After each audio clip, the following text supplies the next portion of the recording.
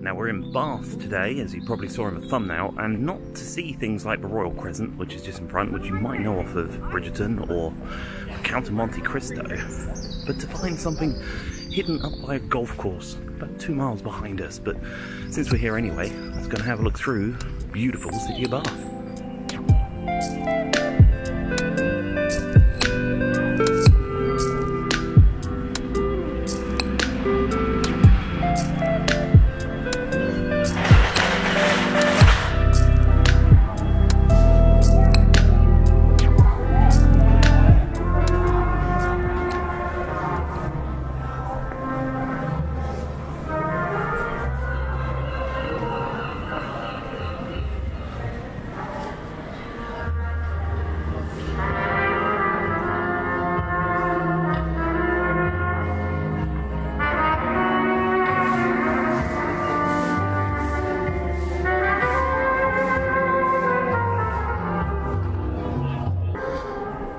Just has to be the nicest Primark storefront I think I've ever seen.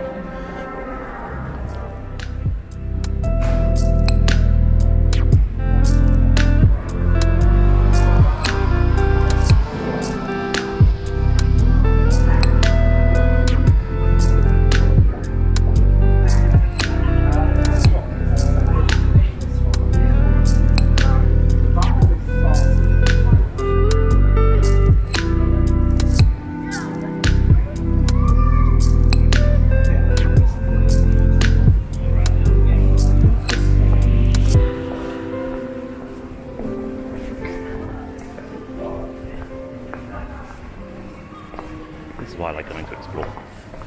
This is not on the track I was meant to be taking, but just in the shadow of Bath Abbey is this lovely little place called Abbey Green. Tree in the middle, a little square with a few shops around it. I thought I'd take a wander down to see what's down here.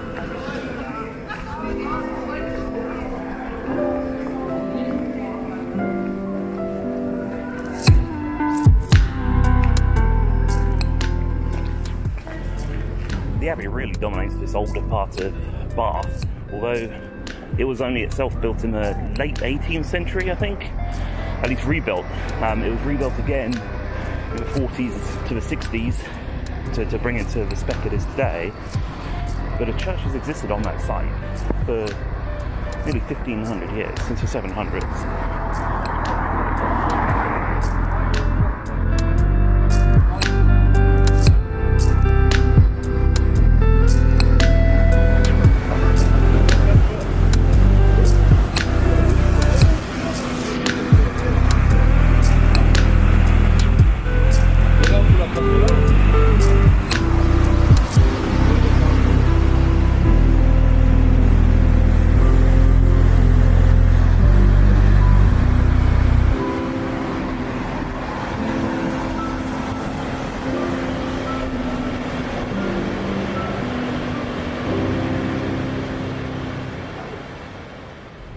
What's amazed me so far today on this little trip is no matter what side street you go down, all the houses are magnificent. They look like this. Maybe not as big, definitely in the same style. This is another one of the beautiful green spaces in Bath, and there are plenty of them, but this is Henrietta Park. It was built in 1897 to commemorate the Diamond Jubilee of Queen Victoria, and there's an awful lot of stuff in Bath that commemorates Queen Victoria. I'll have to remember when we get back to Victoria Park where we started, because there is another tidbit I forgot to mention. But I guess Bath, its history goes back a very, very long time, but it sort of exploded in the 18th century into the 19th century, just about time Victoria was coming both to the throne, but also for her reign. But even Henrietta Park is not the reason we're here, nor are the fantastic buildings we've seen, such as the Abbey. The reason we're here, we're pretty much halfway there now. I just need to find my way, but the golf course... I think is this way. The golf course sort of marks the spot. If you know what I'm talking about, you know. But it's not the golf course we're here to see, don't worry. And as to be expected, it wasn't that way. It was literally the opposite direction, so we need to be going this way, not that way. towards Bath Locks. I tell you what, although beautiful, Bath really is just a series of steep hills separated only by beautiful architecture. But as I'm walking up this road here, is this road or that road?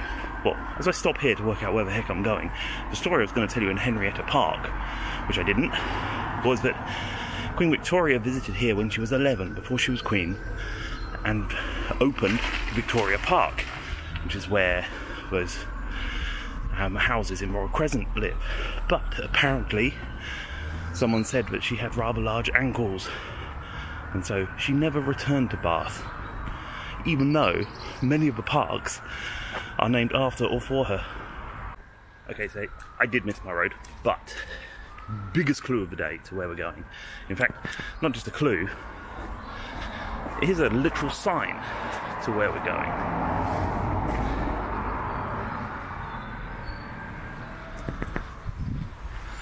I'm not a very good quiz master, so hopefully everybody can work out what it is we're in Bath to now see.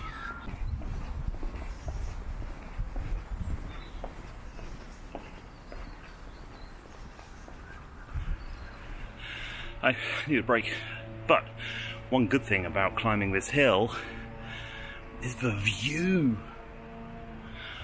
Bath is absolutely stunning, even from a distance. Hopefully we'll get a better view from, well, Sham Castle.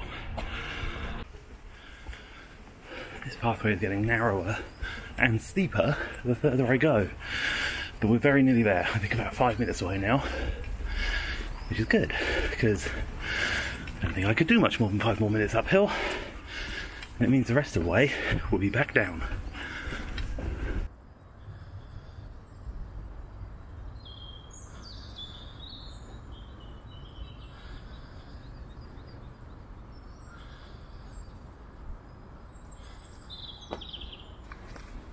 In the late 17th and 18th century, the fashion of the time was to own big manor houses or a castle somewhere, but castles are very limited in supply. They're not building them much anymore. So if they're not building them much anymore, what do? Well, you build your own. Here's Sham Castle. It's a folly built in the 18th century, I think, and then restored in the early 1920s, and it's just a facade. It's a folly, as they used to call them. It's what rich people used to build on their land to attract friends to come and visit them. And it's also now home to a golf course, which is kind of cool. And that's the reason we came, to see a fake castle in Bath. Well, not really fake, it's real, it does exist. It's just that's all there is to it. But I'll show you what I mean by it being just a facade as I slip down the hill. That's the front of the castle. Looks nice and impressive.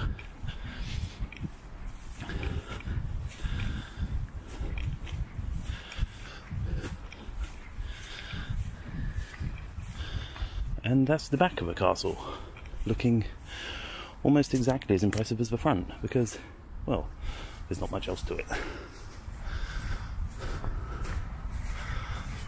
And it's not that it's fallen down and been lost to time. It simply never existed.